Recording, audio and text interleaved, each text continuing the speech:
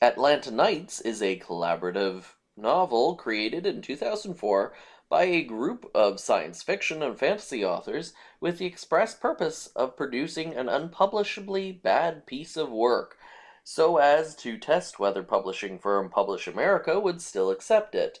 It was accepted. After the hoax was revealed, the publisher withdrew its offer.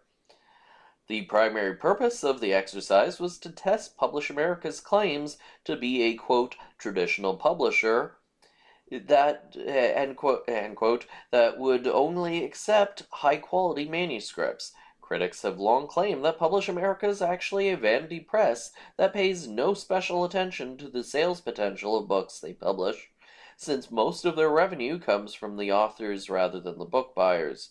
Publish America had previously made some highly derogatory public remarks about science fiction and fantasy writers because many of their critics came from those communities. Those derogatory remarks influenced the decision to make such a public test of Publish America's claims.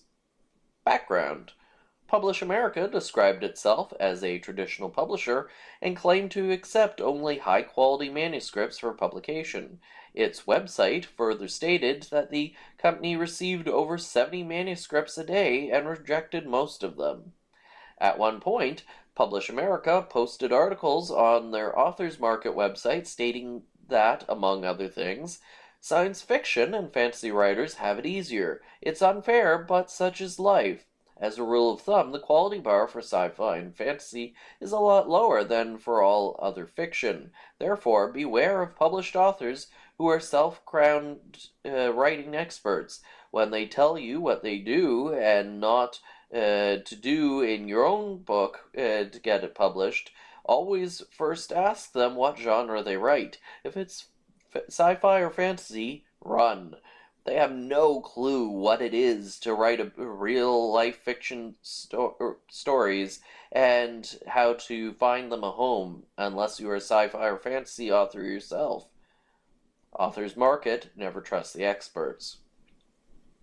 Secondly, in Authors Market, only trust your own eyes. But alas, sci-fi and fantasy genres have also attracted some of the lesser gods, writers who have erroneously believed that sci-fi, because it is set in a distant future, does not require believable storylines, or that fantasy, because it is set in conditions that have never existed, does not need believable everyday characters. Obviously, and unfortunately, there are not too many of them, but the ones who are indeed not ashamed to be seen as literary parasites and plagiarists are usually the loudest, just like the proverbial wheel that needs the most grease. Preparation. In retaliation, a group of science fiction and fantasy authors, under the direction of James D. MacDonald, collaborated on a deliberately low-quality work, complete with obvious grammatical errors, nonsensical passages, and a complete lack of a coherent plot. The effort was partly inspired by another collaborative hoax work, Naked Came the Stranger, as the working title of Atlanta Nights was Naked Came the Badfic. The distinctive flaws of Atlanta Nights include non-identical chapters written by two different authors from the same segment of the outline, chapters 13 and 15, a missing chapter, number 21, two chapters that are word for word identical to each other, chapters 4 and 17, two different chapters with the same number, 12 and 12, and a chapter written by a computer program that generated random text based on patterns found in the previous chapters, number 34. Characters change gender and race. They die and reappear without explanation. Spelling and grammar are non-standard, and the formatting is inconsistent. The initials of the characters who were named in the book spelled out the phrase Publish America is a vanity press. Under MacDonald's direction, the finale revealed that all of the previous events of the plot had been a dream, although the book continues for several more chapters. Submission, acceptance, and then repudiation. The completed manuscript was offered to Publish America by an unrevealed person not usually associated with fiction. The manuscript was accepted for publication on the 7th of December 2004. The hoaxers reviewed the contract with legal counsel and made the decision not to carry the hoax through to actually publishing the book. On the 23rd of January 2005, the hoax was revealed by the authors. On 24th of January 2005, Publish America retracted its acceptance, stating that after further review, the novel failed to meet their standards. Publication.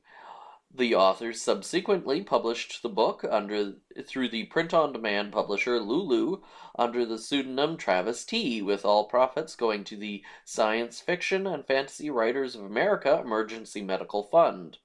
Lulu's description of the novel states, Atlanta Nights is a book that could only have been produced by an author well-versed in believable storylines set in conditions that exist today with believable everyday characters. Accepted by a traditional publisher, it is certain to resonate with an audience. Teresa Nielsen Hayden's review said, the world is full of bad books written by amateurs, but why settle for the merely regrettable? Atlanta Nights is a bad book written by experts. Authors. The authors of the chapters of this book include Chapter 1, Sherwood Smith, Chapter 2, James D. MacDonald, Chapter 3, Sheila Finch, Chapter 4, Charles Coleman Finlay, Chapter 5, Julia West, Chapter 6, Brooke West, Chapter 7, Adam Troy Castro, Chapter 8, Alan Steele, Chapter 9, Alan Rogers, Chapter 10, Mary Catelli, Chapter 11, Andrew Burt, Chapter 12, Victoria Strauss, Chapter 12, Shira Damon, there are 2 Chapter 12s, Chapter 13, Vera Nazarin, Chapter 14, Sean P. Fodora, Chapter 15, Teresa Nielsen Hayden, Chapter 16, Ken Houghton, Chapter 17, Charles Coleman Finlay, this chapter is identical to Chapter 4, Chapter 18, M. Turval Heights,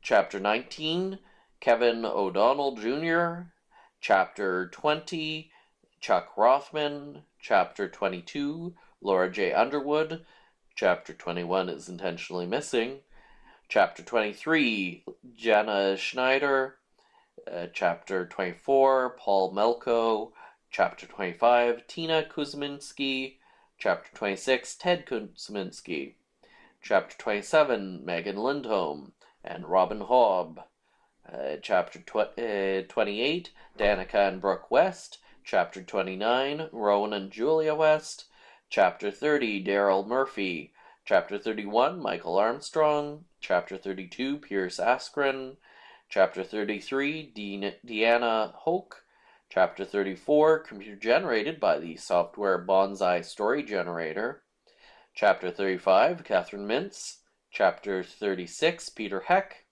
Chapter 37, Turval Heights.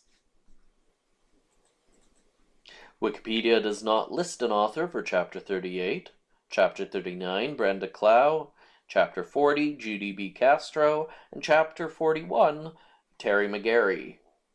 Film. The book and story behind it were optioned for a film in February 2011 by producing team Roy C. Booth and Rachel Saltzman, who were also slated to co-write and co-direct the film. The options money has gone to the SFWA Emergency Fund. Production was tentatively scheduled to begin in August 2011, but on 16th of May 2011, the crowdfunding campaign ended without reaching its goal. See also the novels Portal, The Eye of Aragon, and Naked Came the Stranger. References in this article include Travis T. 2005, Atlanta Nights, Lulu, ISBN 978-1-4116-2298-2.